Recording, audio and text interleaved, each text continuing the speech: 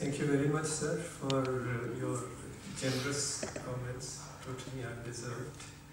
Ladies and gentlemen, you heard about the complexity in science. The complexity of Indian culture is no less.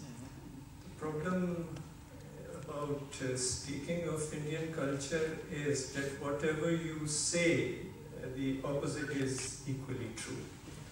So whatever I would say, please remember that the opposite would also be true. And culture is something about which everyone has a view. So your views are as good as what I'm going to say. As you know, the topic is the changing cultural paradigm. Here the problem is whether we all know, we are experiencing it, we are seeing it, that culture is changing. But whether it is a paradigm change or whether it is a process of change which has been going over centuries is something which I think we have to discuss. And I don't think I have any final questions, final answers. And I doubt if anyone can say with finality that yes, it is a paradigm shift or it is not a paradigm shift. The problem here is that change in Indian culture has been going on over the millennia for various reasons. I shall not go into the history of it. For example, the introduction of plough from Mesopotamia in prehistoric times would have changed the culture. And that probably would have been called a paradigm shift.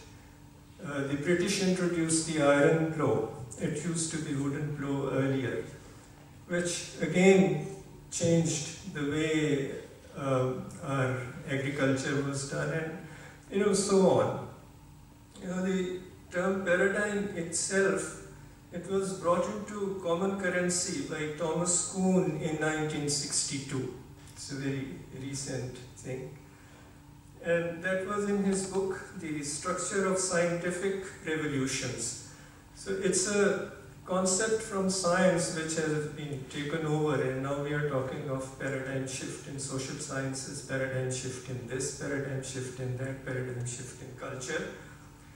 Fritjof Capra then later on adapted this term, and he said a paradigm is a constellation of concepts, values, perceptions and practices shared by a community. Now here I am quoting this because the question here is shared by a community which forms a particular vision of reality.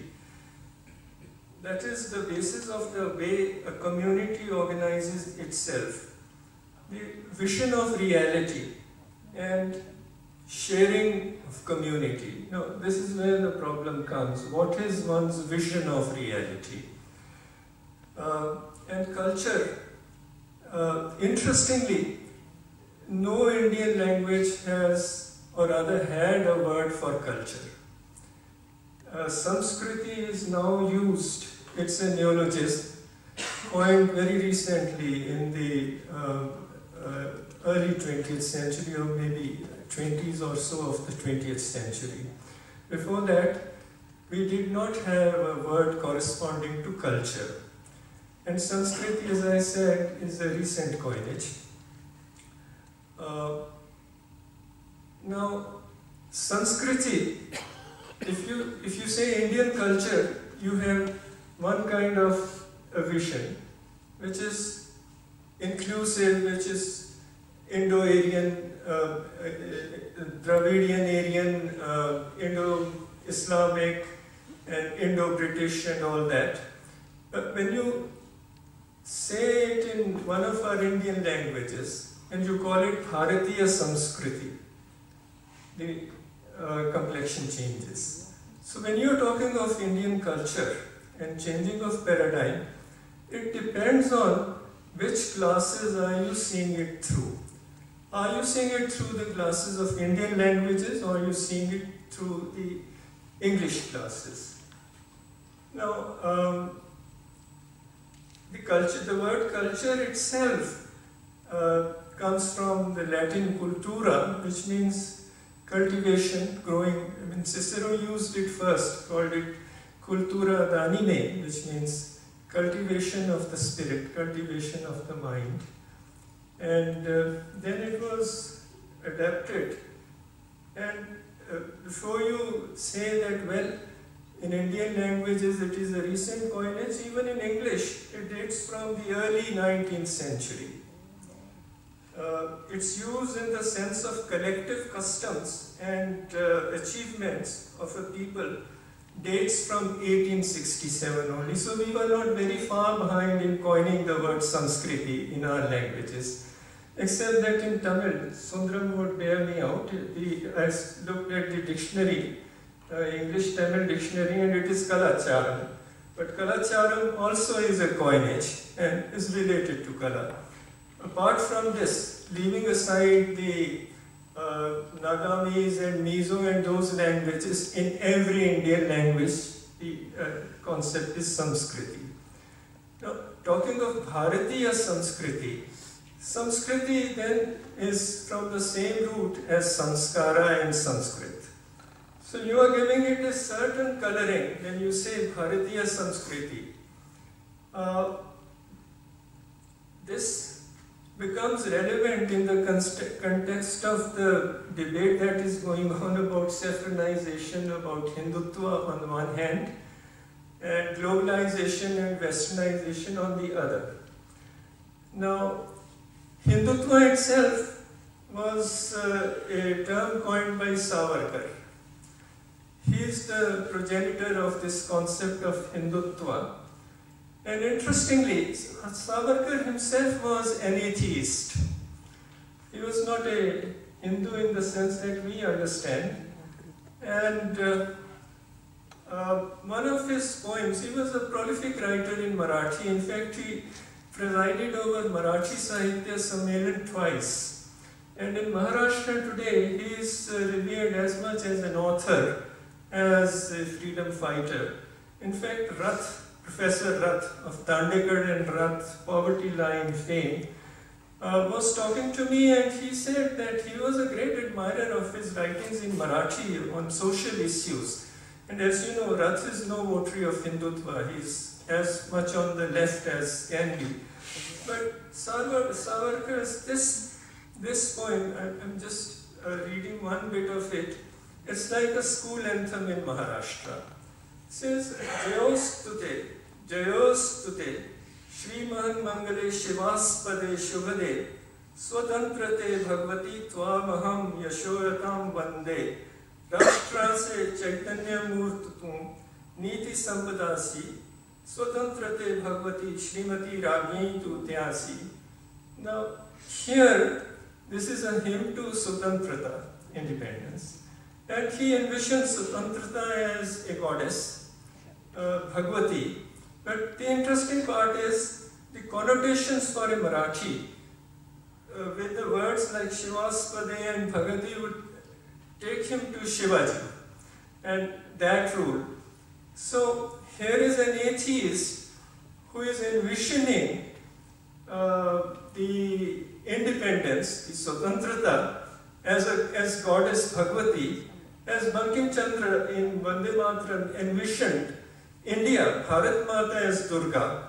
So you can see that the debate which is now taking place has its roots long back in our history. And I will read another stanza from a Hindi poem this time, that was Marathi. संसार को पहले हमी ने ज्ञान शिक्षा दान की. I suppose all of you understand Hindi, otherwise I will translate it in English.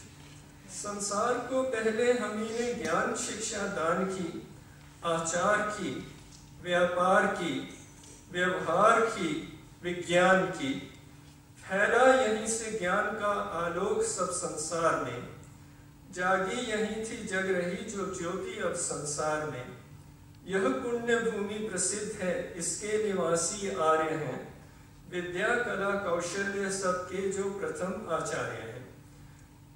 संसार को पहले हम ही ने ज्ञान शिक्षा दान की है. We were the first who gave the light of knowledge to the world. We gave the knowledge of good conduct, of commerce and trade, of science. फैला यहीं से ज्ञान का आलोक सब संसार में. The light of knowledge was spread in the world by India, and the light of knowledge which shined in the world originated here in India, and this is the blessed land which is famous, and the inhabitants of this land are Aryas, and they are masters of knowledge, of arts, of technology, etc. And this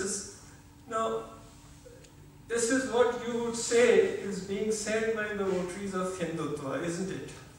And this is what one says is saffronization all about.